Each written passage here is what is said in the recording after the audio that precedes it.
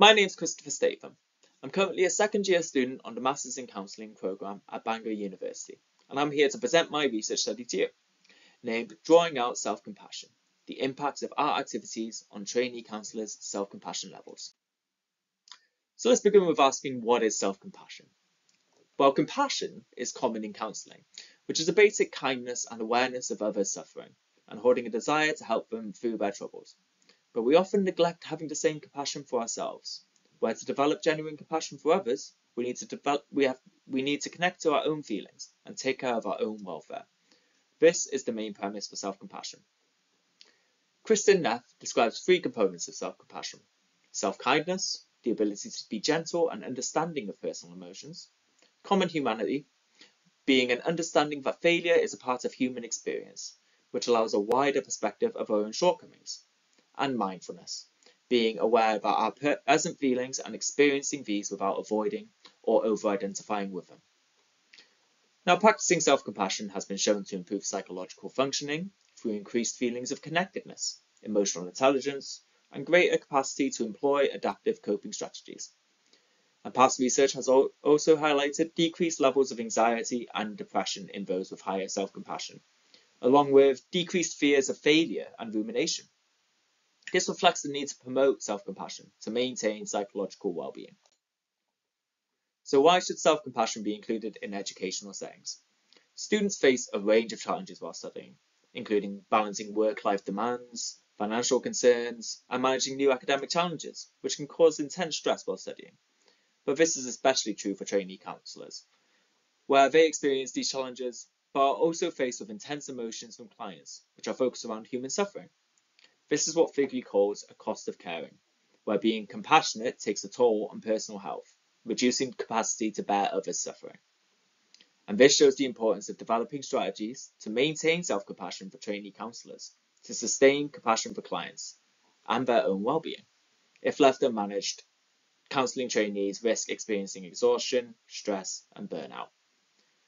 However, it can be difficult to place self-compassion practices into counselling programs, and few programs do so because of high costs and limited space to practice self-care. So it's important to find a space that will both benefit the program and a suitable environment to practice self-care. A possibility for a suitable environment is through personal and professional development sessions, known as PPD, which is defined by the BACP as a core component of counselling training. PPD focuses on promoting student self-knowledge, self-acceptance, and personal growth, which means it holds similar values to self-compassion.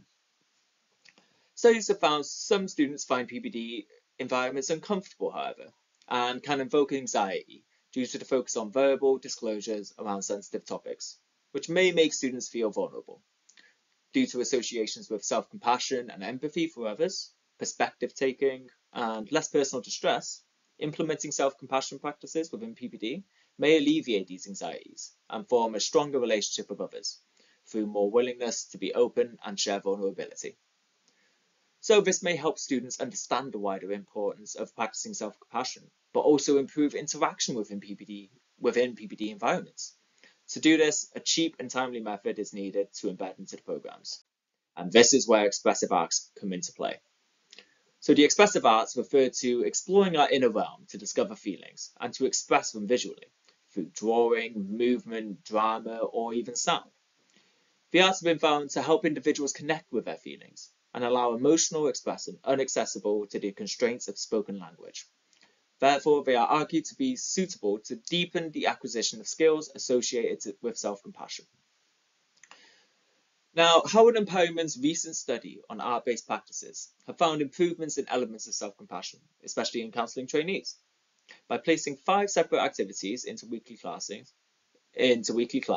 including mandalas, sand tray figures, amongst others, research found that students were able to naturally connect to each other. They mentioned greater insight into their personal identities through visual representations, and their emotional reactions came more easily. So, this study is interested in 2 activities in particular.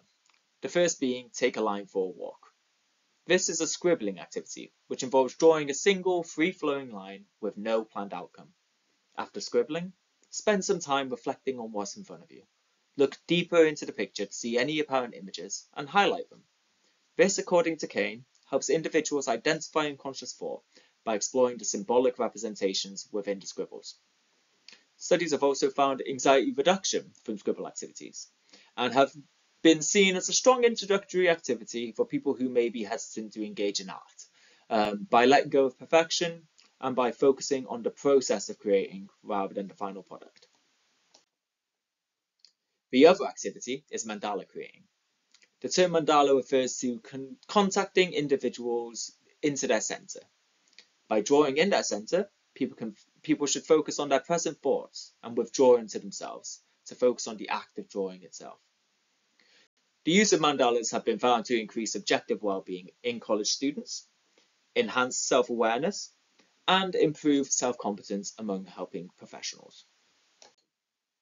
So, the purpose of this research is to explore the impacts of providing space in counselling programs to engage in art-based activities, to examine students' changes in self-compassion. This is done by examining the two activities, take a line for a walk, and mandala creating, through a 4-week intervention.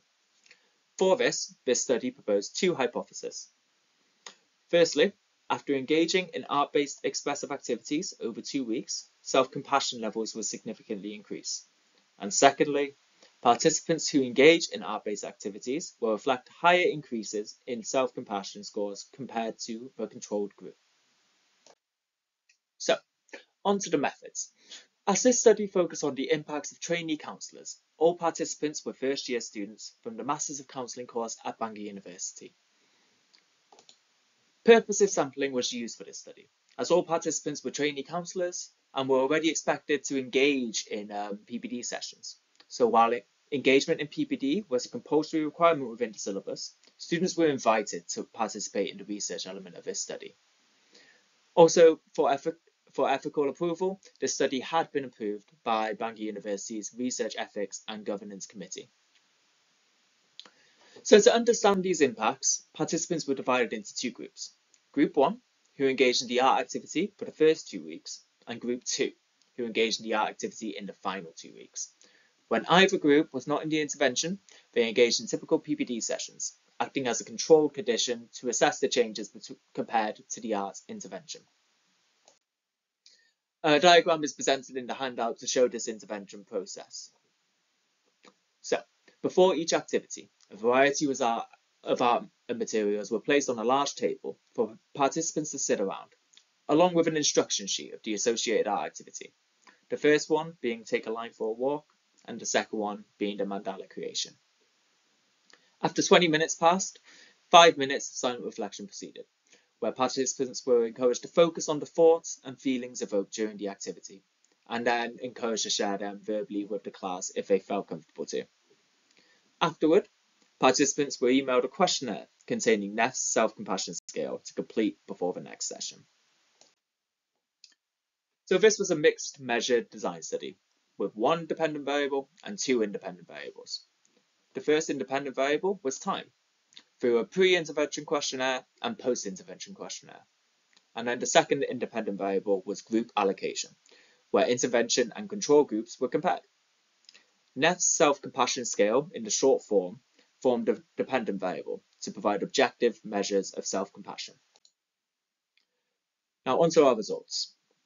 As researchers wanted to examine the difference in self-compassion scores from pre- and post-intervention questionnaires, participants who didn't complete both questionnaires in either intervention were excluded from analysis. So for the first analysis, participants had to complete questionnaires 1 and 2, and then for the second part of analysis, participants had to complete questionnaires 2 and 3. Out of this, 28 participants were excluded from analysis, leaving a total of 31 samples, 31 in the first analysis, and then 15 for the second. So, this is the first analysis, and the graph here shows the two groups after the first intervention, the blue being the intervention group, and then the orange being the control group. This shows that after 2 weeks of our activities, the intervention group showed increases in self-compassion scores from 2.53 to 2.78, whereas the control group reflected a minor decrease from 2.95 to 2.91. However, no significant difference was found in mean scores between the intervention or the control groups. Also, although there was an increase in the intervention group and a decrease in the control, when examining the changes between questionnaires, no significant differences were found, suggesting that mean questionnaire scores reflect similar variances and the difference may be closer to a reason of chance instead. Now, as you can see from the graph, as the two scores do not follow a similar trajectory, an interaction may be occurring. However, the interaction effect, once checked, did not reach significance. However, the second part of the intervention showed rather different results. This graph reflects that the intervention group showed minor increases in self-compassion scores from 3.02 to 3.14, whereas the control group showed a much greater increase from 2.99 to 3.71. In this intervention, significant differences in mean self-compassion scores from pre to post-intervention were found at the 0.02 level.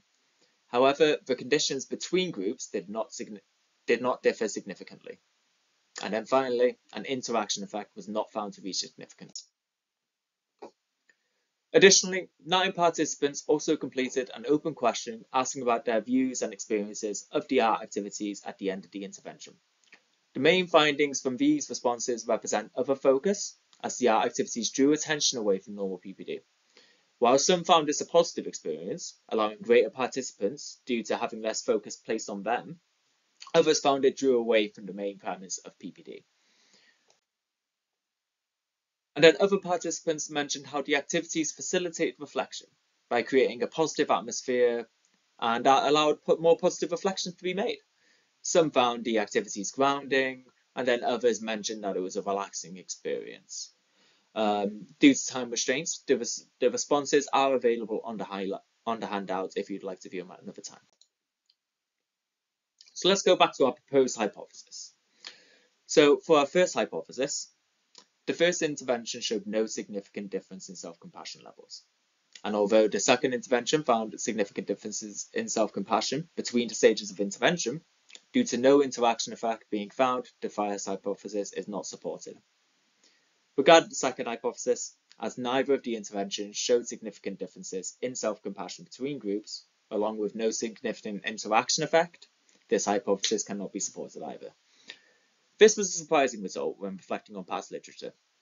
However, although our hypotheses were not supported, some interesting suggestions from the results can be made.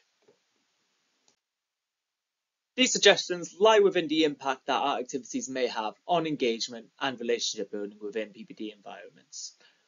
One interesting suggestion from this is the possibility for art activities to be used as a primer for PPD engagement.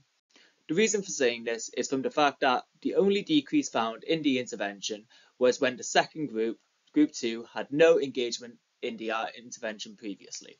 Once all groups engaged, even after being placed in the control group, self-compassion continued to increase. Therefore, although there may be other reasons for this impact, one reason may be from the reduced anxiety within PPD sessions through art engagement. As mentioned earlier, anxiety can be found to be a barrier to engagement in PPD for many students, from feeling vulnerable to disclosing sensitive information. And as anxiety has been found to decrease after engaging in art activities, there may be grounds to suggest that the intervention helped lower anxious feelings, and therefore encourage greater participation in PPD sessions. This may account for the consistent increase in self-compassion, along with the significant increases found after both groups engaged in the art intervention. This could be supported by the feedback obtained from participants, who mentioned decreased feelings of performance pressure and anxiety after engaging in art-based practices, particularly through the lack of attention focused upon them, therefore lowering their performance pressure. The second factor raised is relationship building. Now, Howard and Perryman highlighted how expressive arts can encourage emotional connection through a different way to process experience. And when used with others, this can form an environment of shared empathy, genuineness, and vulnerability. Therefore, through reduced feelings of anxiety and greater engagement in the sessions, a mutually empathic relationship may develop within the groups. In return, interpersonal connections may form, resulting in less vulnerability to disclose sensitive thoughts or experiences, resulting in deeper reflections in PPD. Reflecting again on the significant increases in self-compassion scores in the second intervention, along with along with responses focused on greater participation and feeling more relaxed. Expressive arts may be helpful in early PPD sessions to build connections within groups for future engagement by setting the stage for verbal disclosure and to utilise PPD sessions to the utmost. However, as we did not explore objective measures for anxiety or emotional connections within this study, and the responses obtained only portrayed experiences of a small number of participants, this study does not make outright claims that art activities lowered anxiety in PPD, but it may warrant further exploration in future research. Now, there are some limitations that should be raised. First is the sample size. An appropriate sample for quantitative research is approximately 60 participants. However, this study only obtained 31 valid responses for the first intervention. So a larger sample size would have been preferable for more generalizable data. However, as this study specifically wanted to explore trainee counsellors' experiences in an environment embedded in the counselling programs, this population was precisely intended for research. The flexibility to complete questionnaires also risked external factors impacting on students' self-compassion scores, as participants had a week to submit responses. A way to limit this may be to include the questionnaire within the PPD sessions. However, researchers thought this may be inappropriate, as it may reduce the sense of choice to engage in the research process. And then finally, engaging in weekly activities for 20 minutes for 2 weeks is a relatively short period to assess changes in self-compassion. However, as the intervention was set in the counselling programme, researchers felt it was the maximum amount of time to ask students to commit to this study. So what about future research? First would be the research design. Due to the objective nature of quantitative studies, this project lacked a detailed, valid account of personal experience. As participant responses showed interesting and valuable perspectives, incorporating a mixed method approach in future may provide more valid and in-depth accounts of personal experience. And to widen our understanding of the impacts art activities can have on counselling trainees, including more measurements surrounding well-being may prove beneficial. For example, as anxiety, comfort, and reflection were raised in participant responses, having measurements such as the Anxiety Symptoms Questionnaire and the Cognitive and Affective Mindfulness Scale could provide greater understanding of changes of well-being in counselling students through the use of art-based practices. And then eliminating the risk of external factors in future research is also important. A 24-hour window to complete questionnaires may reduce such risk, as it accounts for self-compassion levels nearer to the time of intervention, while also avoiding the impacts of the real-life setting by providing the flexibility and choice for participants to complete. To conclude, although the study did not find significant interactions between the art activity and increases in self-compassion amongst counselling trainees, we maintain that art activities may be beneficially used within PPD sessions.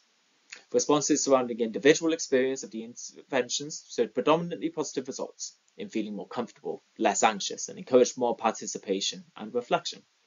This may enhance the PPD environment by creating a mutually empathic relationship between the groups and making them feel less vulnerable, thus priming students for future engagement to motivate personal growth and development in trainee counsellors. However, future research is certainly required to validate these claims. So I hope you enjoyed this presentation, and I thank you for listening, and I will now be happy to answer any questions that you might have.